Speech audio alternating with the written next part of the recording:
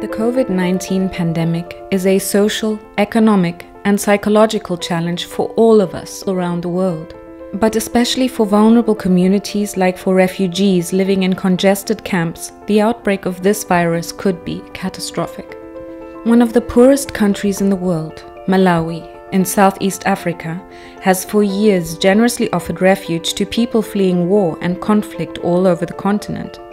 Planned 25 years ago for 10,000 people, the Dzaleka Refugee Camp hosts about 40,000 refugees and asylum seekers today. How can one control the spread of the virus here?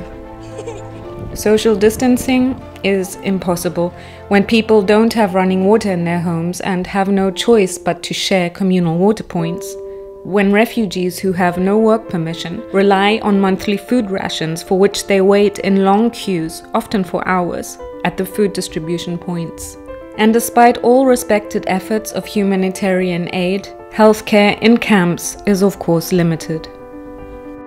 Hello, I'm Amani. I'm living in a refugee camp.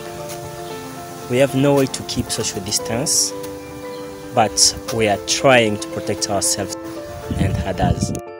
Amani and his friends are looking for ways to help their community in this crisis. They meet at the little TakenoLab in the heart of the camp, a lab founded by Remy Gakwaya, a Burundian refugee, who wants to empower young minds through knowledge and technology. Here he teaches them coding, app development and robotics. My name is Jana. I was born in Malawi. I met Remy a while ago and I was really impressed about his unending enthusiasm in teaching other people computer programming skills, making young refugees more independent.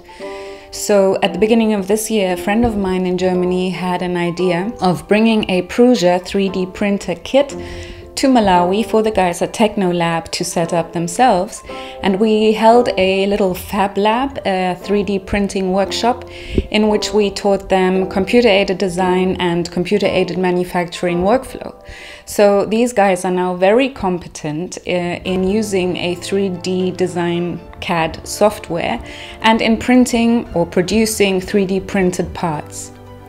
When the corona panic eventually hit Dzaleka camp, Remy and his students immediately had the idea of 3D printing their own protective equipment and masks, and they sent me these videos. I wanted just to let you know that we are able to print and design 3D effective masks. In spite of current corona outbreak, we are trying to create our own protective mask, finding our own solution to protect ourselves. So this is our first 3D mask printed at TakenoLab. So this is how it will look like. We have the two things here we put here, and you put on your ears. So they've been testing various certified prototypes that are being used in Europe, and they're looking for the most effective and material-efficient solutions for face shields, face masks, accessories and helpful protective equipment for the camp inhabitants, for aid workers and even the camp hospital. They could be able to print about 20 masks a day, offering emergency aid right here in the camp. However, we are not having enough filament that we can print as many protective equipment like this one to help other people in the community. So the problem is that they only have limited material to produce an effective amount of emergency aid for the camp. Plastic filament, gauzes, material for face shields are difficult to get, and the borders to South Africa are closed, and even from Europe, shipping is extremely expensive at the moment. So these guys can't stem this on their own.